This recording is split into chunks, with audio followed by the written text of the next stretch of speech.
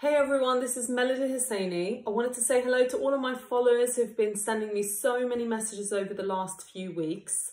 So I wanted to make this video to firstly share some thoughts about what's happening, and second of all because I wanted to share some of my thoughts and ideas around how we could potentially make the best of this situation.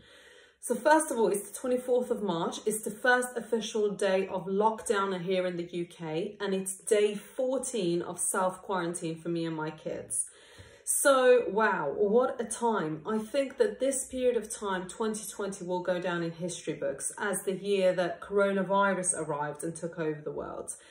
It is crazy, and every single day we are being bombarded with so much information, so many numbers, so many people's stories about what's happening in the world, and it can be a little bit overwhelming. I find it fascinating, and I'm reading it all and trying to digest it and trying to understand it, as is everyone else. But it's also overwhelming, and it's almost like a sense of urgency and panic around what's happening. So I wanted to share some thoughts. And first of all, it's about how to adjust to change. Now, there is a big change happening. I think that it isn't just about us staying home and, wait to how long we're going to stay home for. I think that the change is going to go beyond this period. I think there will be an imprint going forward about this period of time. And I think that it's good if we can see that it's a big change and it's happening, and it will kind of speed up the process of adjustment. And I think that there is a new norm being created, and sometimes in the process of mentally adjusting to something, we have to give it a bit of time and cut ourselves slack. And sometimes it's about clearing mental headspace, so doing the things which may clog up your mind. So just ensuring that you have just the essential things that you may need, such as medicine or whatever you consider to be essential for you. So you've got that.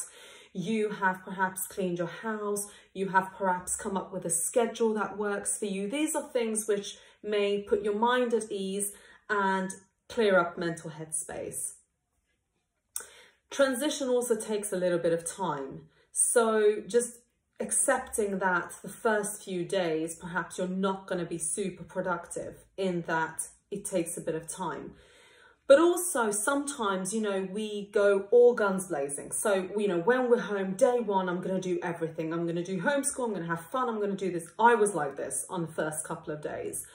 But actually, this is a long game. This is the foreseeable future. So just don't pressure yourself. Don't expect everything on day one. Just pace yourself.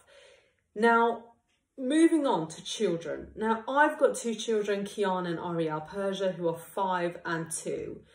A lot of you out there have kids as well. Now, children, obviously, overnight we've become parents and maths teachers and whatever. So, schools such as my son's school, they've provided us with homeschooling materials to be getting on with. Now, that's important. We want to make sure that our children are learning and developing. There's not a massive disruption to their, development. But actually, children, they are very, very resilient, as children are, but they pick up on stress, they pick up on trauma, they do understand what's happening more than we give them credit for. And sometimes children don't show stress or worry the same way as we do.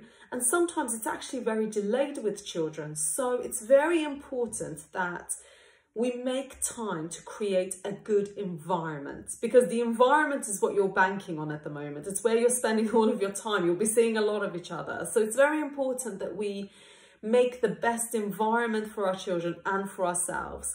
So yes, homeschooling is good, and do that, and we're doing that as much as we can and going through the worksheets, and we're having fun doing it, and that's great. But more than that, really spend time on creating a happy, safe, secure environment for you all to be in.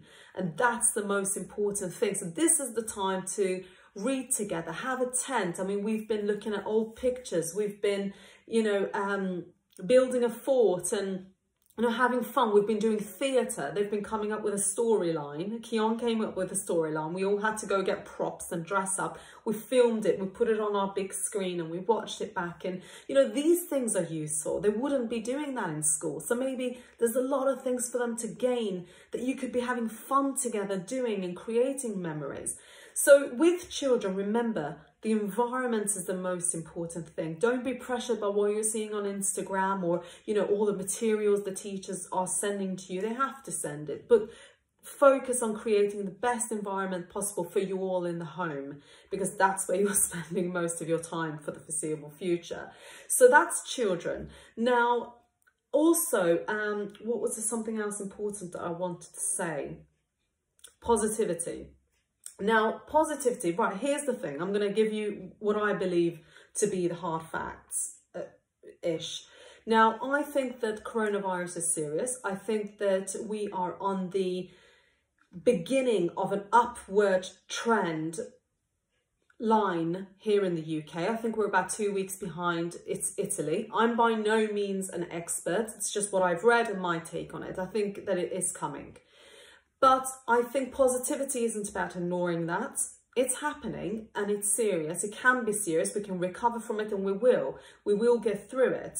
But I think that also positivity is about making the best of even a bad situation. So in this situation we're in, a lot of people have done amazing things in quarantine. There's a lot of amazing things that can happen in this space of time.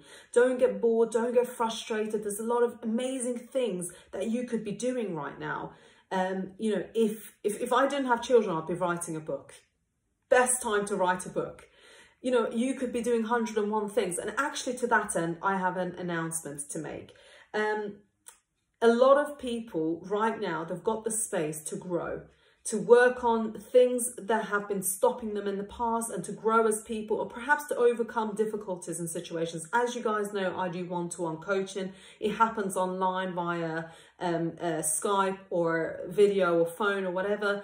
And right now, if you go onto my website, melodyhossaini.com, and click on coaching, you'll see all the information on coaching. I'm offering anybody out there, anywhere in the world, 50% off the single coaching session. So if that applies to you, if you think that's useful, get in touch with me on my email, melody@inspireengage.com. Check that spelling and get in touch with me, and I'm happy to offer you 50% off the single sessions if that's helpful. And do coaching, anything you can do to improve yourself, make the best of what is at the moment perhaps a difficult situation for a lot of people. So that's the announcement that I wanted to also make. And finally, this is the time to check on your neighbours, check on vulnerable people. Can you perhaps offer to, next time you do your essential shop, to also grab a few things, leave it on their doorstep? This is the time to spread kindness to people more than ever it's needed. So I just wanted to send you all love. We're in this together, as everyone says, and we will get through it. And actually a lot of good things could come from this difficult situation. I'm sending you all so much love. Enjoy your time with your children. And I really look forward to catching up with you guys and having our conversations online about this. And I'll hopefully make new videos as we go. And actually on my Instagram, I'm sharing loads of activities that I'm doing with my kids that may be useful. And there's loads of amazing things out there as well. Sending you all lots of love. Stay safe. And lots of kisses. Take care.